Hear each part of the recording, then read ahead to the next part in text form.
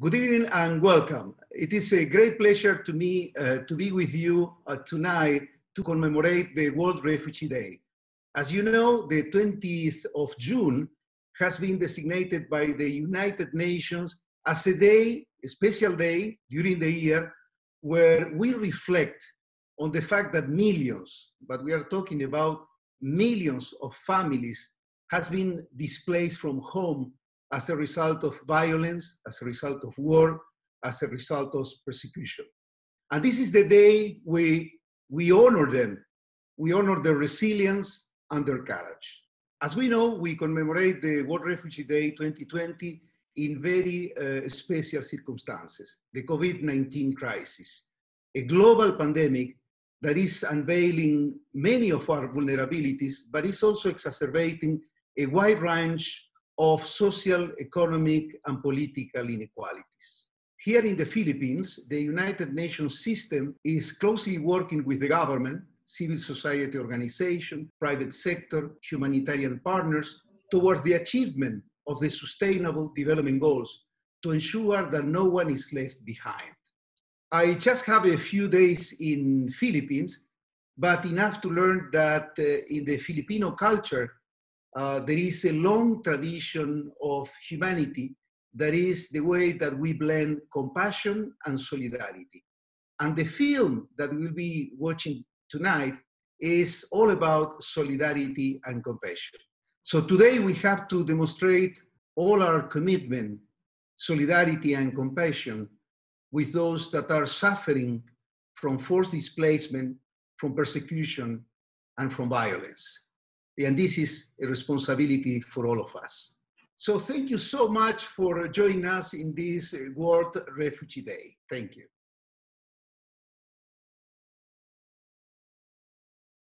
Warm greetings from UNHCR Philippines. I hope you have enjoyed the film screening and also learned how Filipinos have demonstrated empathy, solidarity, and inclusion over the years. UNHCR, the UN Refugee Agency, was born out of a powerful and shared conviction that we are all equal in dignity and rights, and that those who are persecuted because of their beliefs or characteristics, including their race, have a right to be protected. As of the end of 2019, 79.5 million were forcibly displaced around the globe. 80% are in areas affected by acute food insecurity and malnutrition, many of them facing new, recurring, and protracted conflicts and natural disaster risks simultaneously. We do not have to look very far to see displacement. Within our own borders, over 350,000 individuals are repeatedly displaced in Mindanao. UNHCR's priority is to stay and deliver for the refugees, internally displaced, and the stateless people. This World Refugee Day, UNHCR is appealing to everyone to help continue this global movement of solidarity and action. Everyone can make a difference, and everyone counts when it comes to promoting inclusion, respect, and dignity for all, including refugees, internally displaced, and stateless people. The world's displaced today needs us more than ever. I wish you and your family to be safe and strong to get through this all together. Maraming salamat po. Maraming salamat. Thank you so much, Shinji, for your opening message. Good evening, everyone. Joining us from anywhere you are all over the world. My name is Atom Araullo, and I'll be your moderator for this panel discussion. We are joined by an esteemed panel, and we are going to talk today about our celebration of World Refugee Day, and also to raise awareness about the situation of refugees and other displaced people around the world in the middle of the COVID-19 pandemic. So it's my honor to introduce to our panel one by one. Let's start with our writer, producer, and director of An Open Door, award-winning filmmaker, Mr. Sonny Izon. Hello. Hi, Sonny.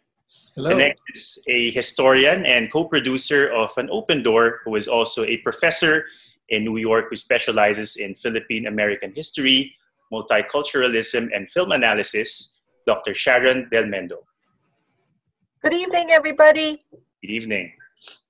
And a descendant of Jewish refugees, Mr. Jack Simke. Good evening, everybody. Good evening, Jack.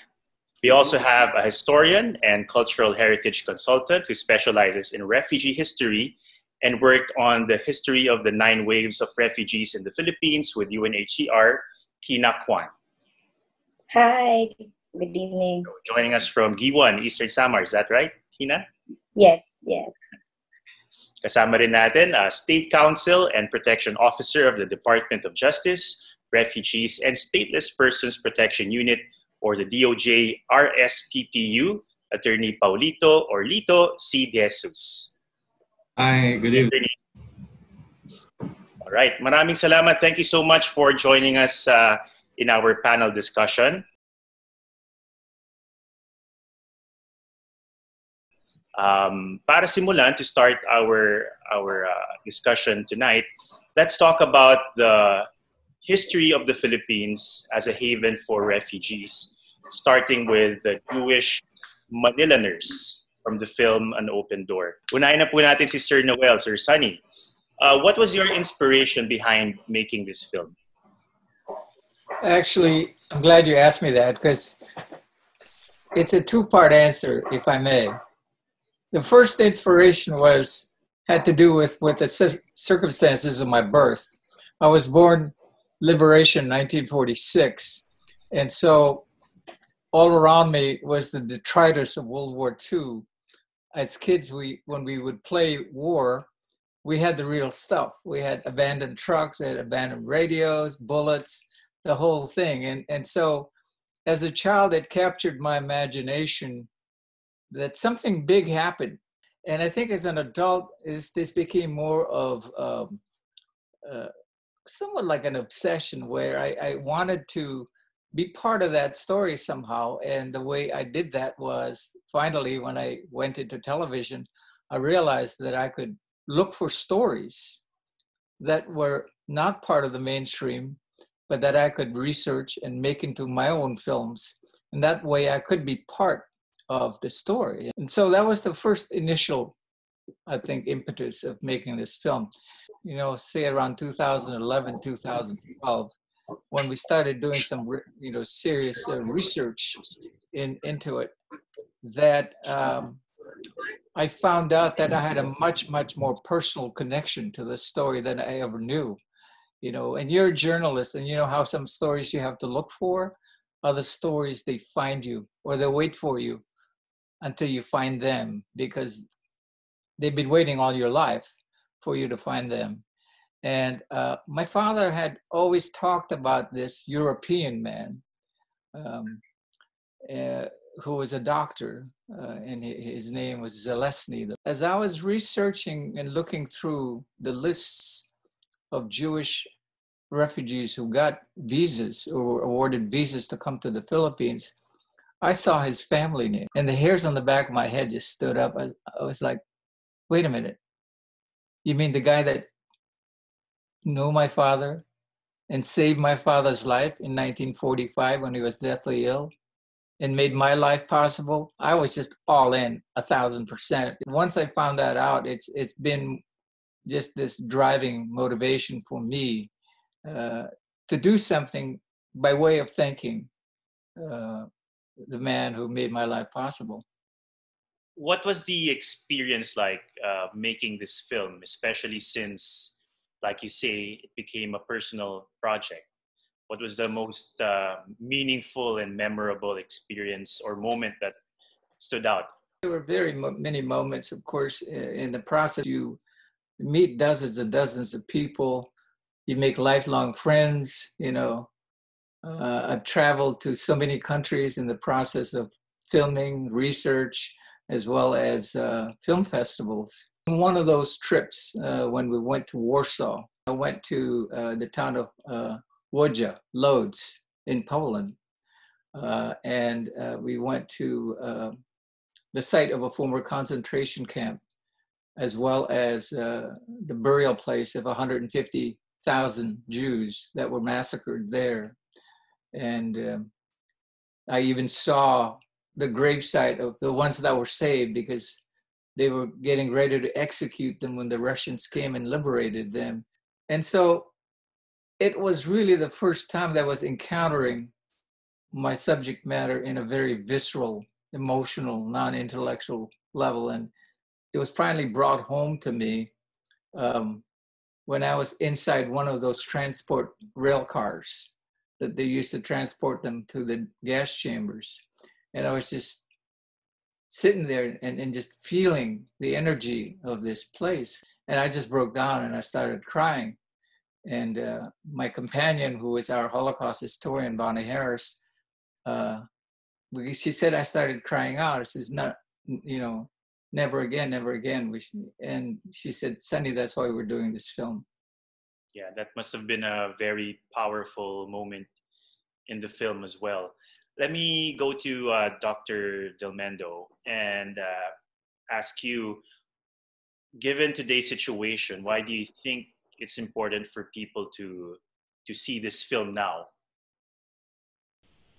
I think this story is very important because it's really an unknown story. It's been lost for so long. And many years ago, when Sonny called me on the phone, he told me about the Manilaners, and I had never heard of it before. And this is something that I hear every time I speak on this subject. People say, "This is so amazing. Why have I never heard this before?" And I did exactly the same thing the first time that I heard about it from Sonny.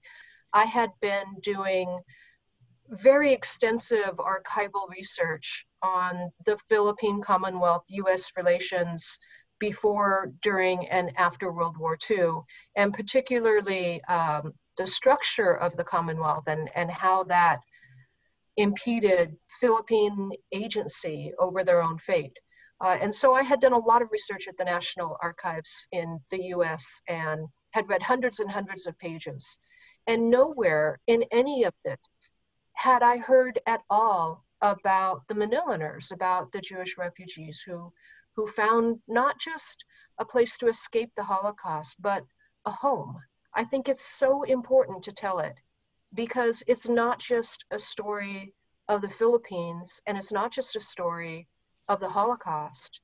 It's also a story of humanitarianism at work and Filipino hospitality, when hospitality meant life or death.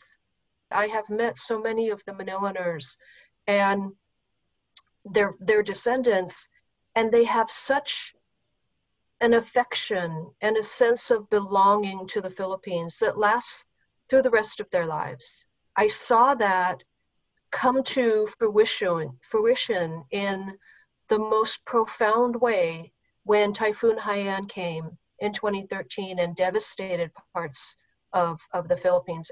And the JDC, the American Joint Distribution Committee, ran a very energetic fundraising campaign for disaster relief. But in this particular case, they ran this fundraising campaign in the name of the Manilaners. And the CEO of the JDC wrote a very impassioned letter that was published in the New York Times saying, the Philippines was there when we were in need. And now the Philippines is in need, and we need to step up. We need to fulfill our utang na loob, diba? And this is something that I have seen translated down the generations and across the global diaspora. The Manilaners have absorbed the sense of Filipino utang na loob at the same time that the Filipinos, in telling this story and in becoming aware of this story, have also absorbed the Jewish value of tikkun olam, to repair the world or to heal the world. While I am a historian and I'm fascinated by the story that the documents reveal, it's also very much about an enduring relationship that affects the present and also affects the future. Now, the interesting thing is the guy that they sent to the Philippines to head up that relief effort was the son of one of the Manilaners. And so he jumped into that with a passion, and people asked him, he said, why is this, rescue mission different, from all others for you? And he says, well, I'm here not just to help, but I'm here to thank the Filipinos for my life. And the same with the IDF, the Israeli Defense Forces. They were one of the first ones to set up hospitals. And the first Filipino couple that had a baby, after the storm in that hospital, they named their firstborn Israel. And of course, aside from the natural disasters that visits the Philippines periodically, we are seeing a record number of refugees around the world. So this is a good reminder of the kind of solidarity that we should be giving all of these displaced families. I'd like to ask Sonny and Dr. Delmendo. The World Refugee Day this year focuses on how every individual can make a difference. So what do you think is the message of an open door, and how can it contribute to this kind of conversation? Well, let me expound first the response to Open Door around the world, because I think it speaks to people understanding its message. We have won probably more than a dozen best documentaries around the world, but two in particular, one in Indonesia, a Muslim country, where we won the World Humanitarian Awards, and then one in a former communist country in St. Petersburg, Russia, where we won best documentary. There's no real reason for them to be interested in this, other than that they were seeing the larger picture of this story, which is the humanitarian picture. This is the question that Open Door asks is, am I my brother's keeper? And I think our response is, yes, you are. We all are. If you go back to Nazi Germany and you have these instances where you have a knock on your door at 2 o'clock in the morning, and you open the door and it's a Jewish family of 6, and you have 2 seconds to make up your mind. Do you let them in and risk your whole family, or do you shut them out and condemn them to death?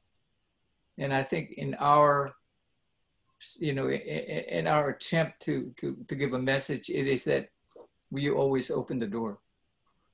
Dr. Delmendo, would you like to add anything?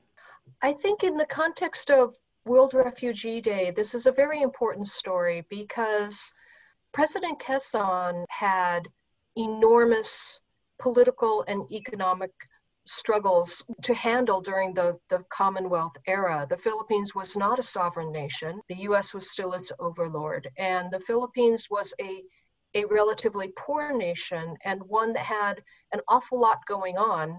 On top of everything else, the territorial aggression in the Pacific was coming ever closer to the Philippines, and everybody knew it. Quezon knew it, everybody knew it. And so with all of these issues and challenges to deal with, President Quezon cared about the plight of people in Europe who were 6,000 miles away and he would never see.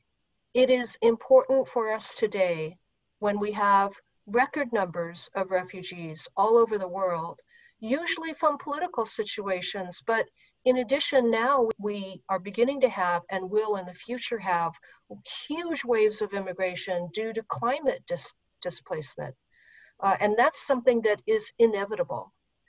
And I think that the Manilaner story shows that no matter how prosperous a country is, no matter what political challenges that country may be facing, even if the country is not a fully sovereign state, a country can still welcome people whom no other place will welcome, and that they can become a vital part of the nation, the people, and that will reap its own rewards simply by doing the right thing when doing the right thing is urgently needed. So I think it's a good story to model humanitarianism for us now, everywhere. Thank you so much, Dr. Del Mendo. Now, Mr. Jack Simke is a descendant of the Jewish refugees in Manila. And Jack, I am so curious about the experience of your family here in the Philippines. Can you share with us any of their stories from their time here? I'll be happy to do so. My father had come down from Europe after not being able to find a job. And he had been invited at some point on a boat that in case he needed to look for another position. And that's what got my father eventually to the Philippines, where he spent a number of years by himself. And at some point, as a very involved individual with the Jewish community, he was asked to potentially go up to Manila and meet a woman and her mother who were coming to the Philippines. My father took the job on, and he went up to Manila. He was living in Bacolod at the time.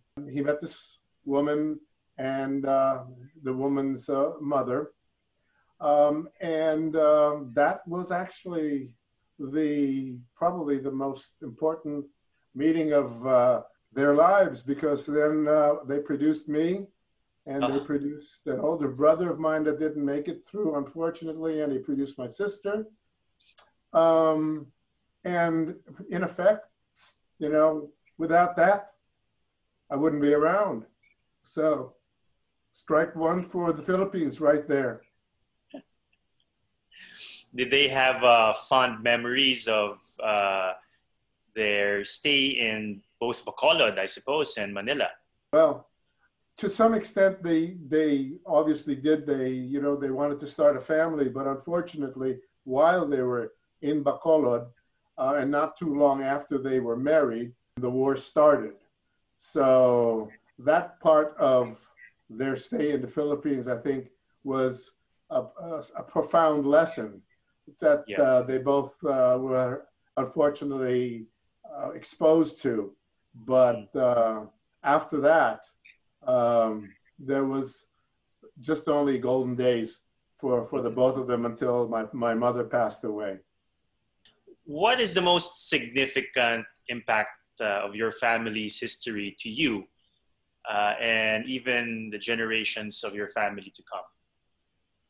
Well, I would probably think through this in terms of what impact it made on my life, aside from the fact that the Philippines contributed the opportunity for my parents to create me, okay, was probably the end of my mother's death and the being raised by my Filipina yaya at the time. She arrived at our home while my mother was still alive, and she was 18 years old. From that point of time to the time when I was of adult age, she basically raised me. My father was very busy. He ran 3 businesses. He was very much involved with the state of Israel at its birth. He was a diplomat as well. And all along that period of time, as I grew up with Lolita. So, as you can tell, probably the most impactful part of my life. Jack, did you grow up in the Philippines? Do you have any recollection of life in the Philippines when your family was here? Oh, I grew up in the Philippines, born and raised, finished my high school my high school education, and then I moved to the States. And boy, do I have incredible memories of the Philippines. I mean, at one point, and I actually came back to the Philippines after my excursions to the United States and living in France and living in Germany as well as in Switzerland. I came back and I worked in the Philippines for a number of years. I watched how the Philippines had changed at the time, from the time I grew up to the time and I came back. It was a significant buildup. The Philippines had changed completely. And it was a blessing to see that the Filipinos really had the opportunity to shine. And they showed. Jack, I can tell that your connection to the Philippines and your family's experience here has had a profound experience in your life. Do you think it affected the way you see the world and how you are now as a person? I think the life in the Philippines offered me the opportunity to understand life in its true sense, not the Hollywood style of life, but the true difficult existence that people have.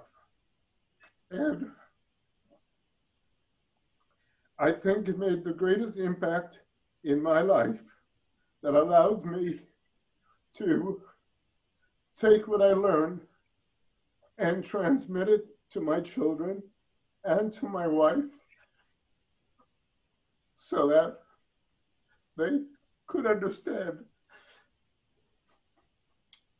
why they were who they were with me and where they could direct their lives as well in trying to really contribute as much as they can with their lives to people who do have needs. And I can only say that my wife does it as a teacher, and she's done that for 38 years. My youngest daughter is very involved in the natural sciences, and my other daughter is very involved with the pharmaceutical industry in coming into trying to create new products to save people. So the truth is, they are probably the shining light of what the Philippines has done for our family. Jack, if I may, you told me a story which really brought me to tears recently. So the story that Sonny is indicating is that just last December and January, I took my kids and my wife to the Philippines to meet there and go out into the provinces. And my daughter, as a scuba diver, wanted very much to take my other daughter back into that fold.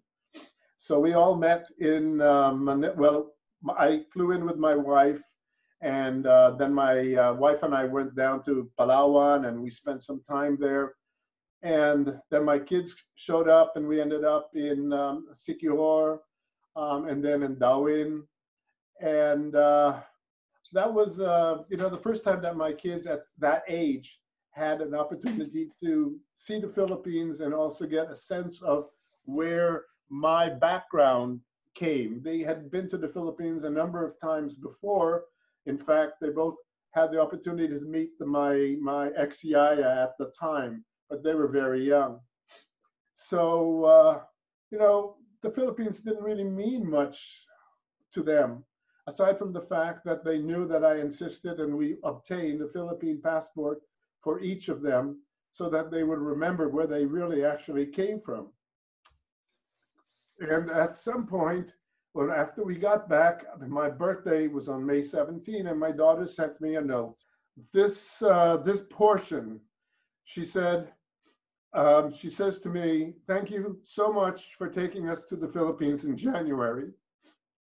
It is such a beautiful place, and I had a lot of fun diving with you and my daughter, Ari. It was also very meaningful to me to be able to visit your childhood home with you and to bring Brandon, who was her husband, to a place that's very important and special to our family. I left feeling very proud to call myself a Filipina, and I'm inspired by the people and potential that I saw there. Excuse me. It was beautiful. Jack, thank you so much for sharing something very personal to your family. And I can see that the impact of the Philippines has really transcended generations of your family. Maybe one last question for me. Why do you think it's important during this time that we have a record number of refugees? At the end of last year, it was 79.5 million displaced around the world. Why do you think it's important for refugees and displaced communities to be able to tell their story? I think memories are very important in order to continue the knowledge of history. And I really feel that if you don't, and you know, to some extent, I didn't myself until Sonny actually showed me that I actually was a refugee.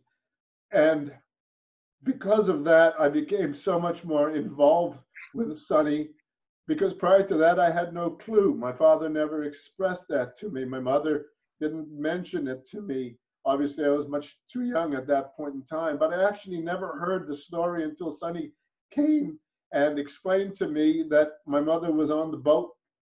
And because of that, it's an indication that shows you that if someone is themselves a refugee and doesn't know anything about that, what more those who have never seen or never experienced the experience of being a refugee or have encountered anyone who was a refugee. They have no idea what it's like. So the more stories that they run out and talk about and hear, the more they will be hopefully open to accepting refugees at a time that they may be required to either accept or deny access. And I think that's probably why it's so important to make people aware of the role of a refugee in our lives, because it really brings us to a level that we start questioning humanity.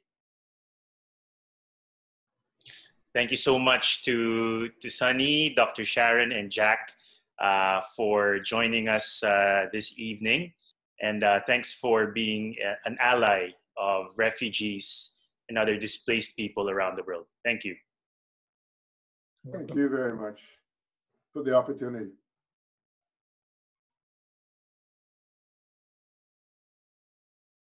And now we are joined by Kina, a historian and a cultural heritage consultant, and of course, Attorney Paulito C. De Jesus of the Department of Justice, RSPPU. Maraming salamat, guys, for joining us. I want to talk about the history of the Philippines when it comes to accepting refugees and also what we're doing currently to protect them. I'll start with Kina. You're someone who has studied this part of our history thoroughly and understand that our history with refugees did not end nor start with the Jewish Holocaust refugees in the 1930s. Can you tell us about how the humanitarian legacy of the Philippines started? Thank you, Atom. Okay, I was listening to Jack's story and I was really moved. And it is inspiring to us Filipinos to hear that we have this great humanitarian tradition. To answer your question, well, we Filipinos are known to be a caring and compassionate people.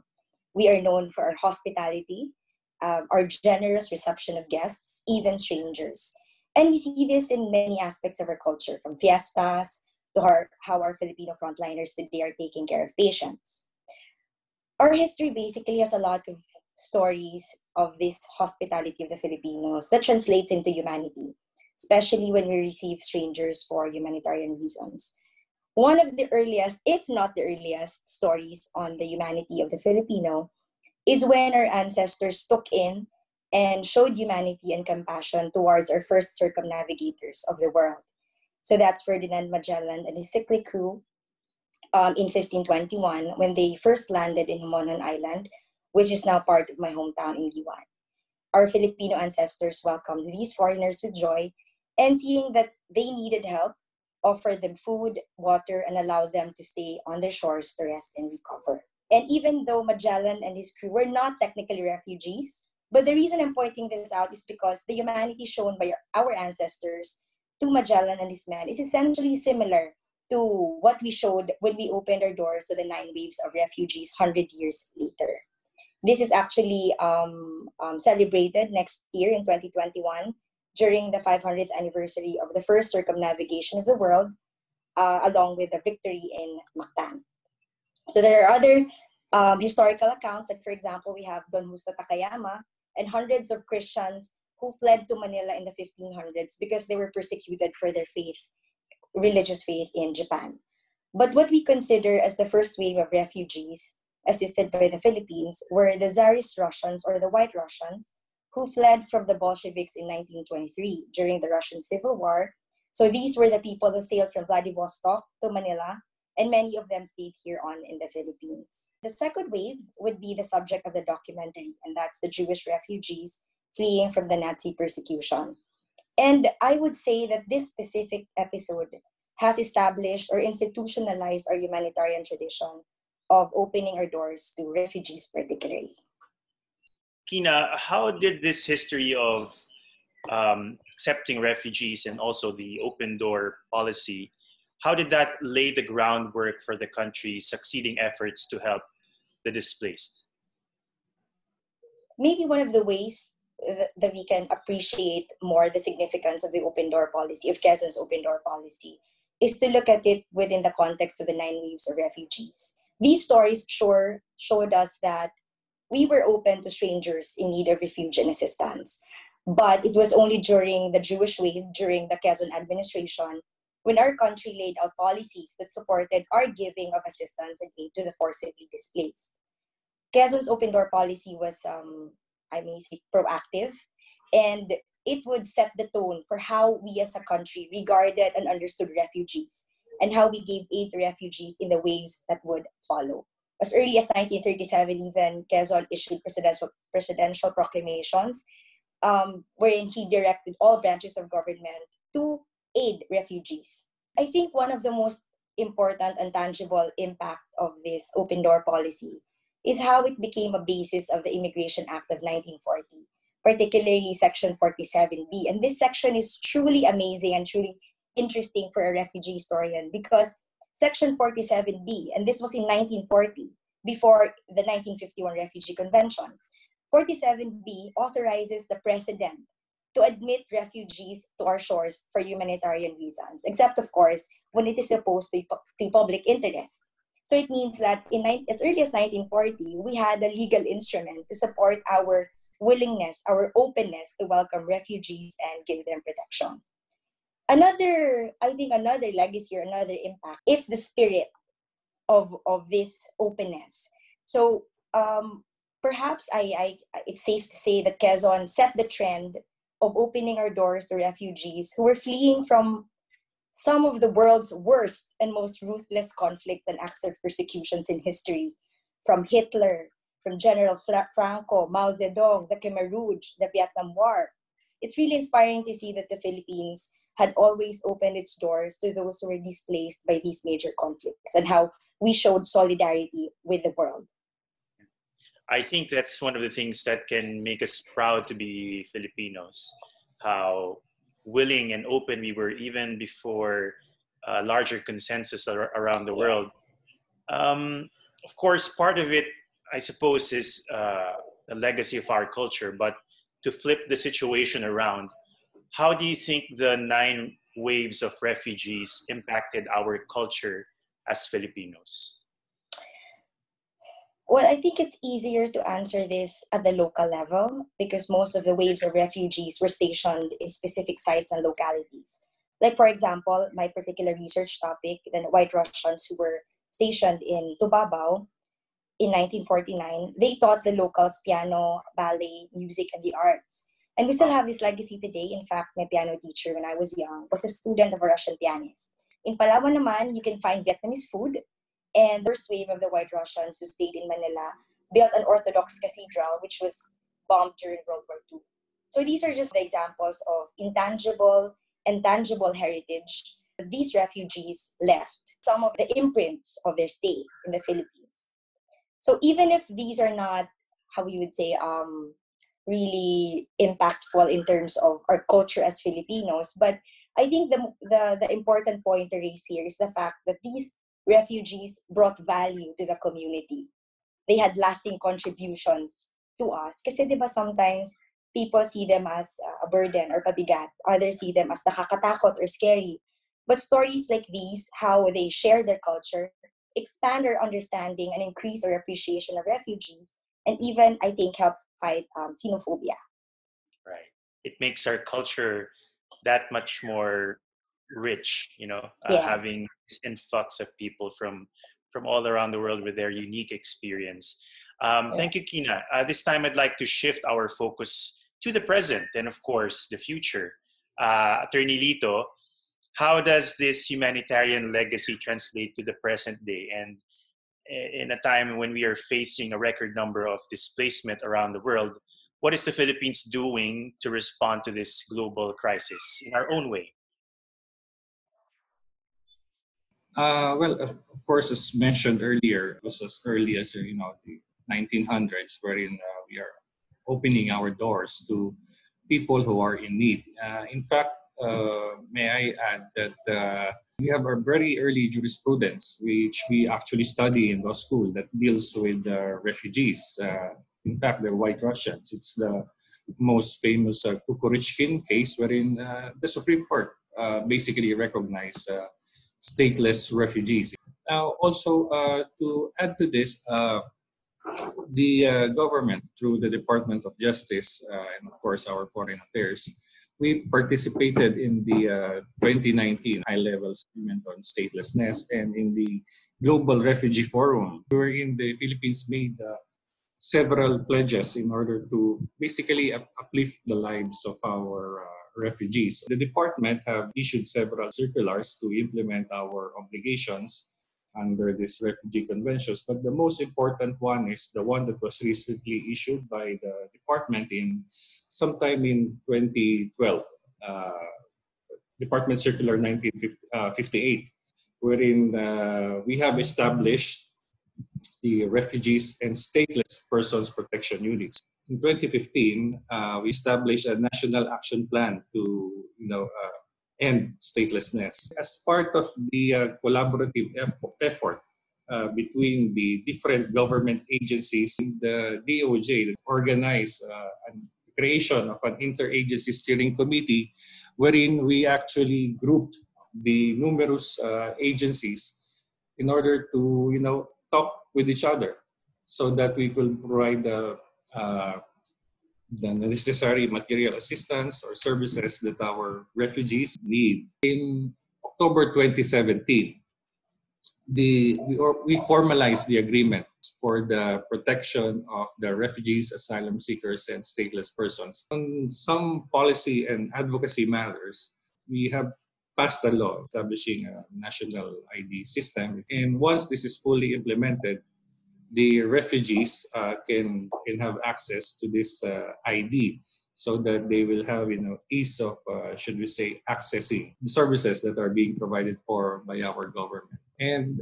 we also have this Philippine Development Plan wherein stateless persons are included there.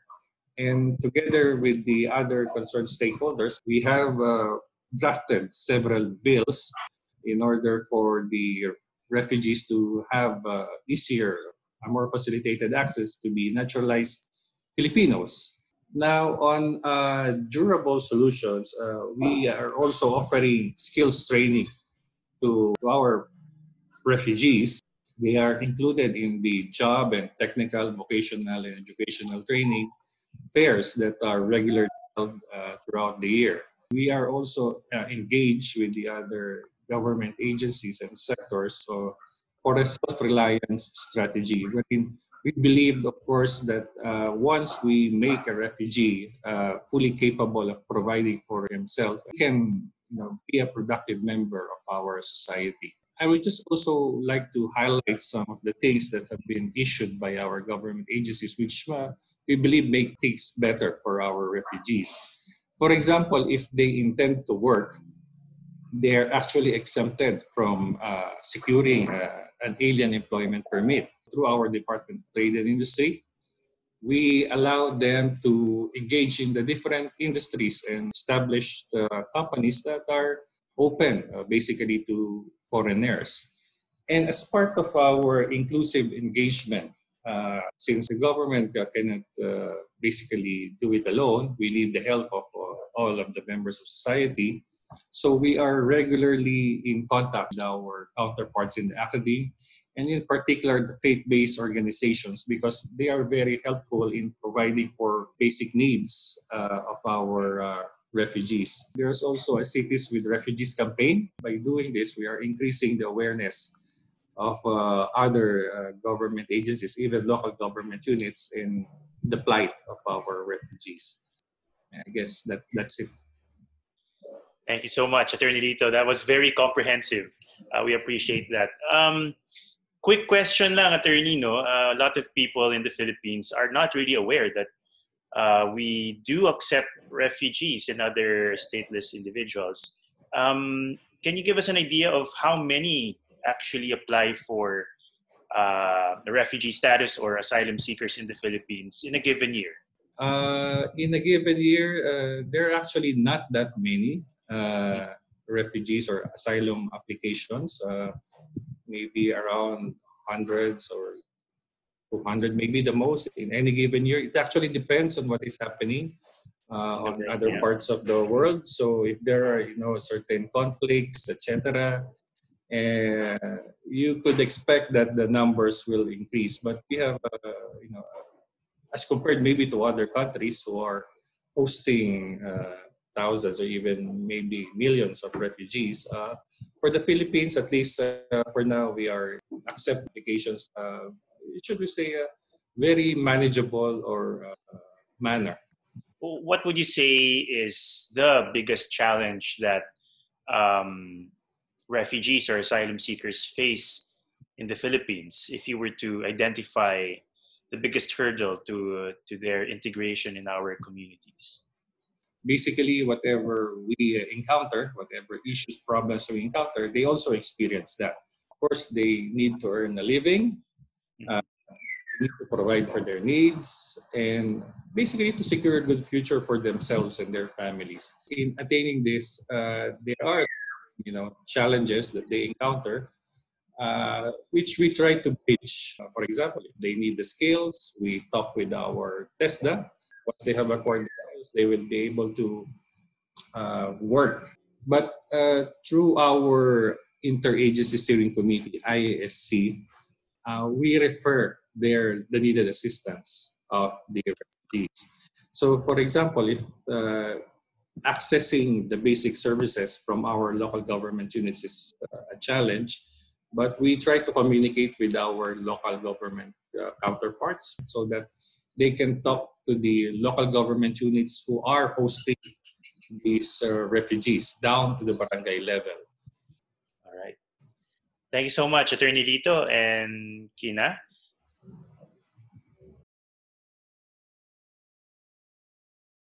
At this point, I'd like to welcome all of our panelists back into our chat room.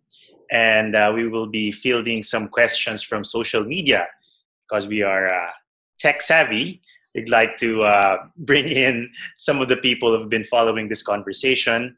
Shout out pala kay Joaquin Salazar. This is his question, and it is addressed to Sonny and Sharon. So Joaquin asks, how did Quezon's decision to take in Jewish refugees affect the international community's attitude towards taking in World War II asylum seekers? I'll start, Sharon, and you can follow up, please. Actually, unfortunately, it did not. Oh. In 1938, July of 1938, there was a big worldwide conference that was organized to deal specifically with the question of Jewish refugees around the world.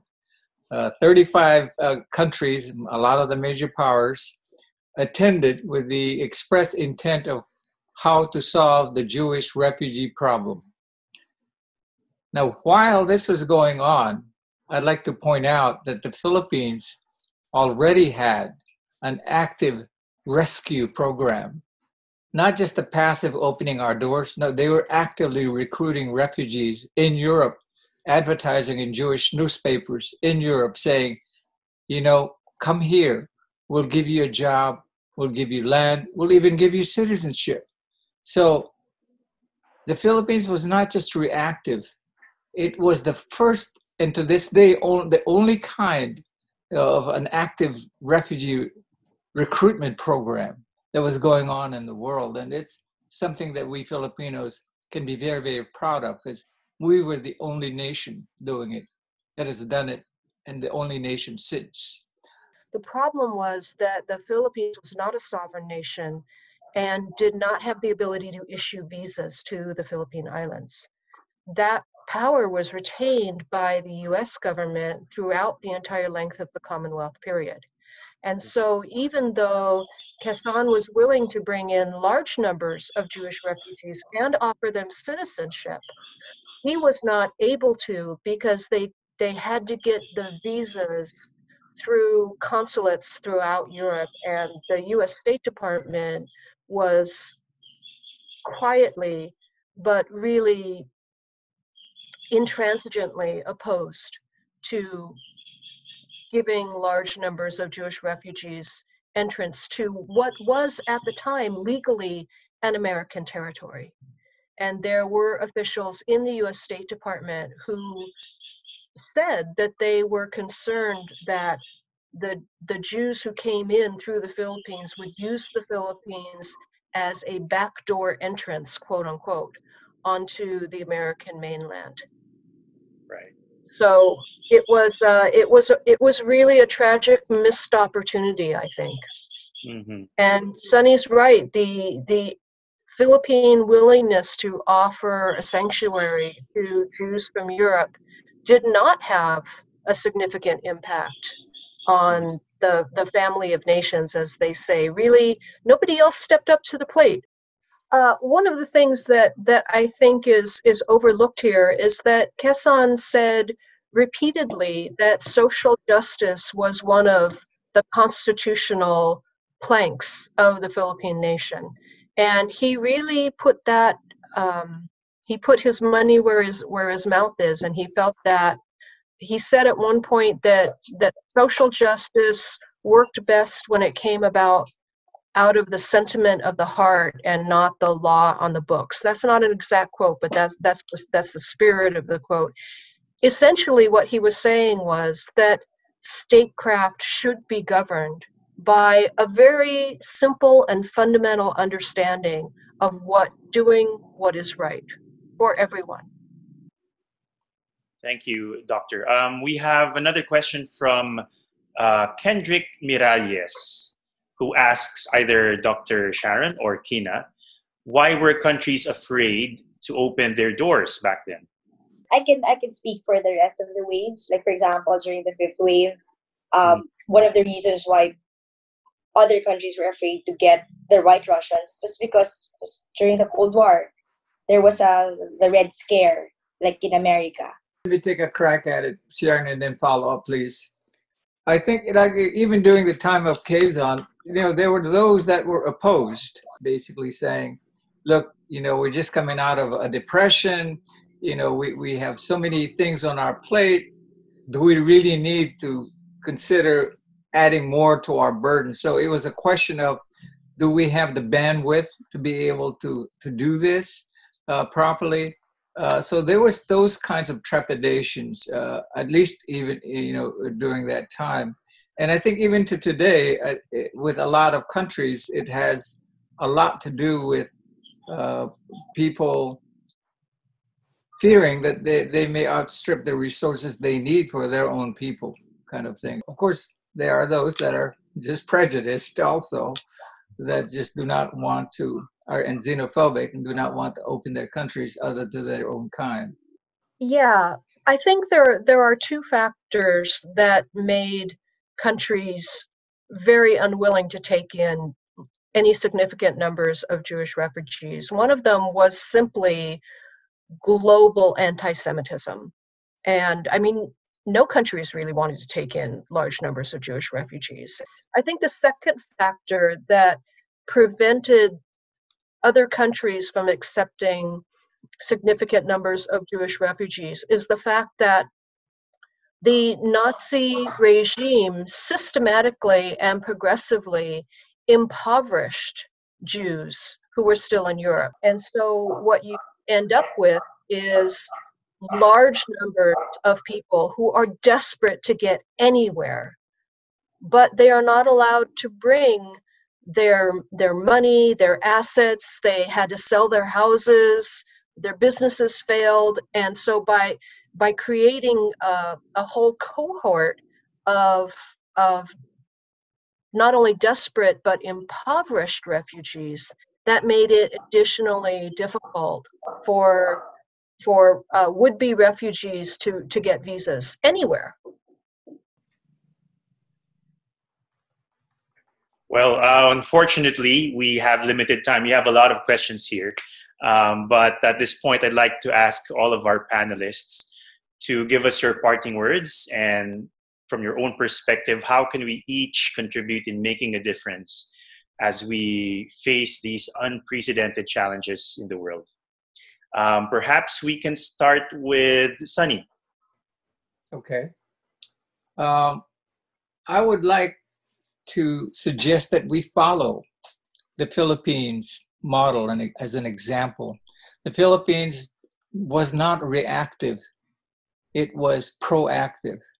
It saw a problem and came up with a solution, and didn't have to be asked. When President Quezon first heard of the Jewish refugee issue, he said, what do we need? 1 million visas? We can make that happen. We have the resources. We have the land.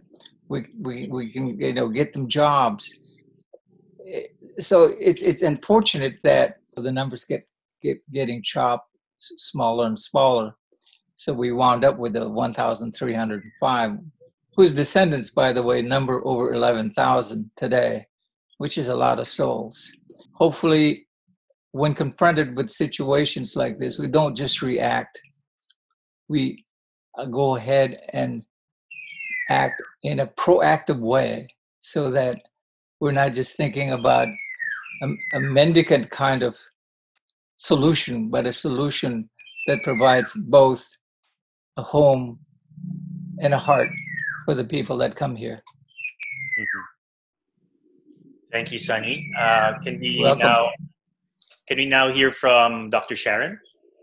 Sonny's father was a political cartoonist, did a political cartoon about people trying to come into the Philippines, and it was this high Sawali wall, and it was bending under the pressure of hordes and hordes of people who were trying to get through a very narrow gate. And the caption above it was, "Will it hold?" And it is referring to the negotiations that were going on at the time about the institution of a new immigration bill, which would end up being the Immigration Act of 1940.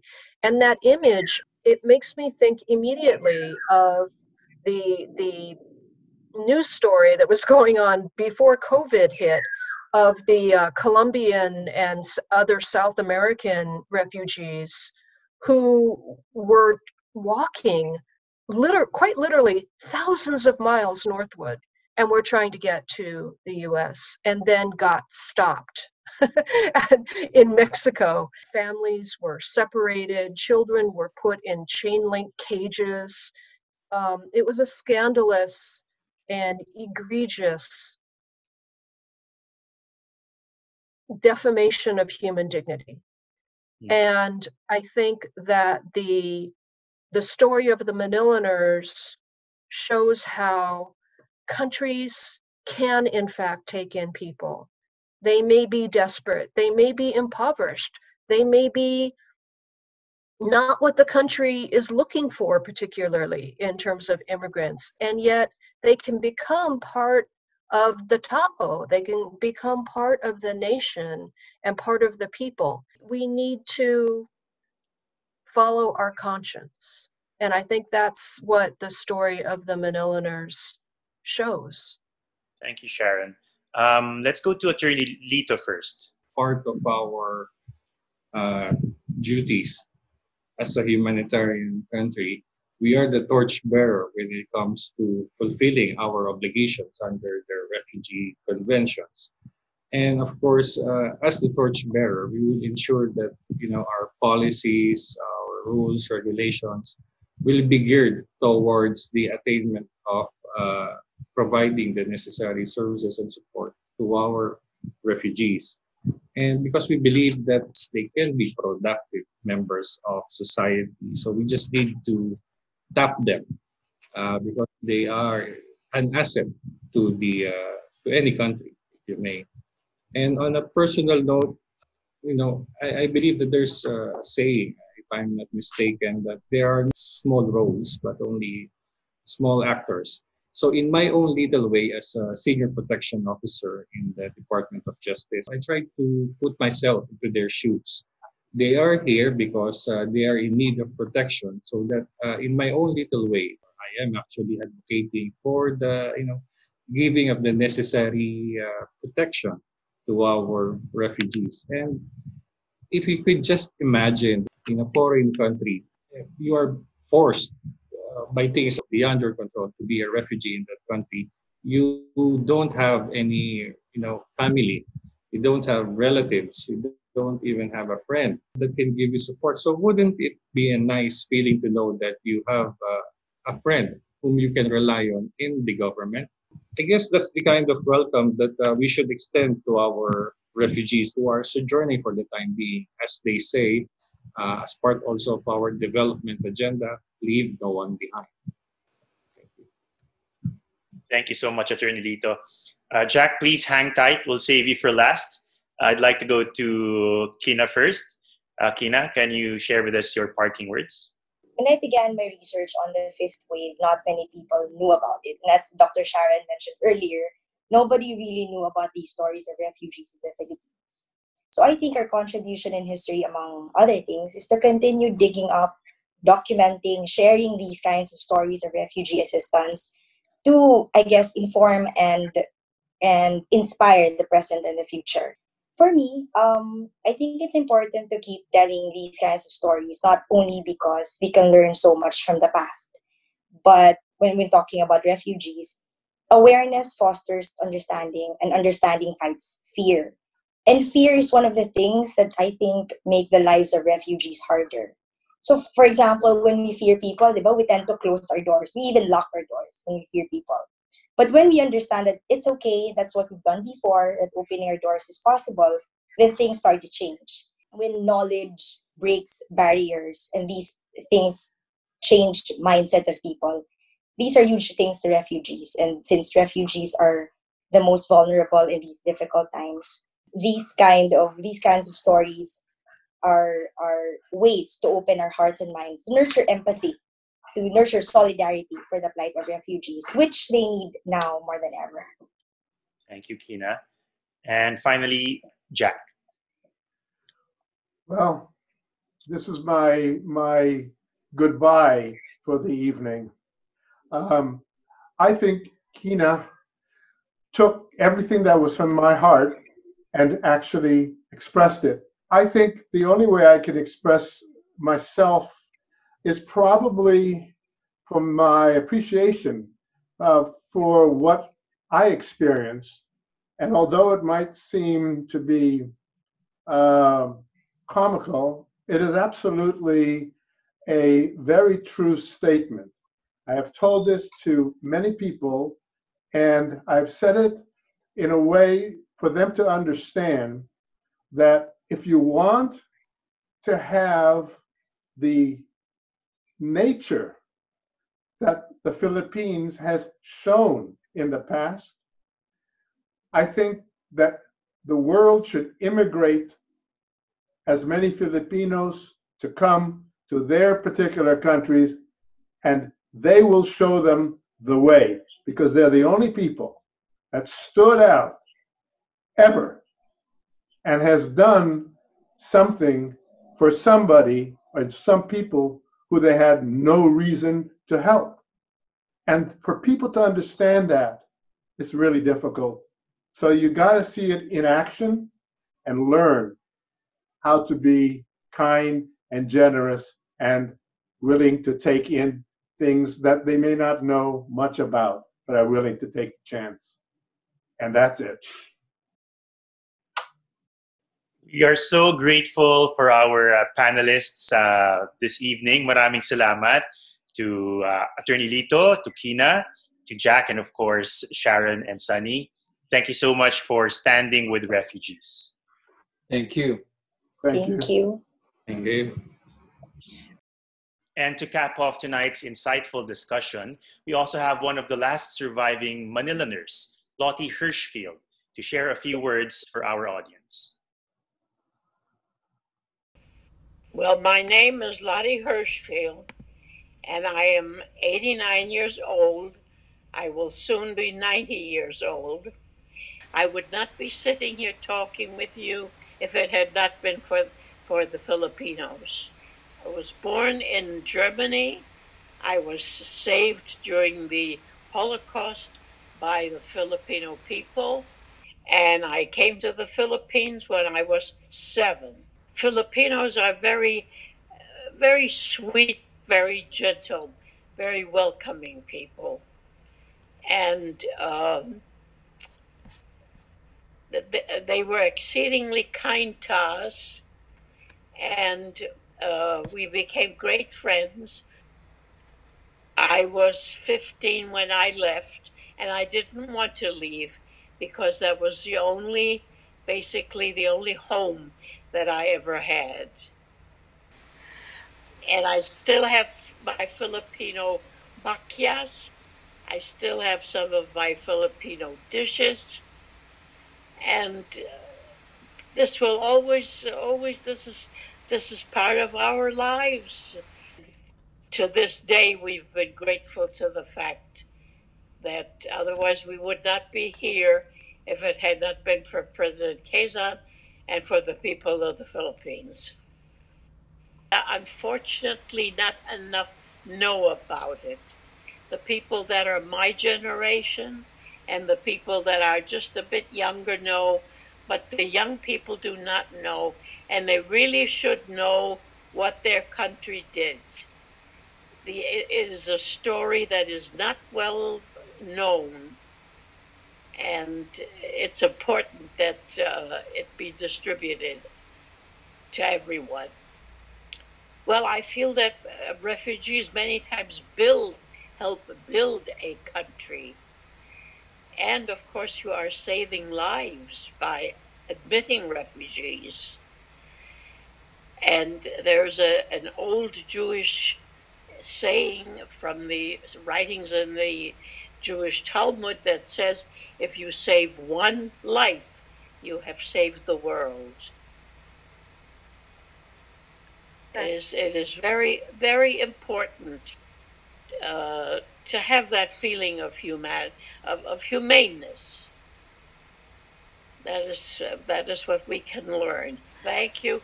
And again, salamat po, salamat po. Give my best to all of Manila, to all of the Philippines, and to all the Carabaos.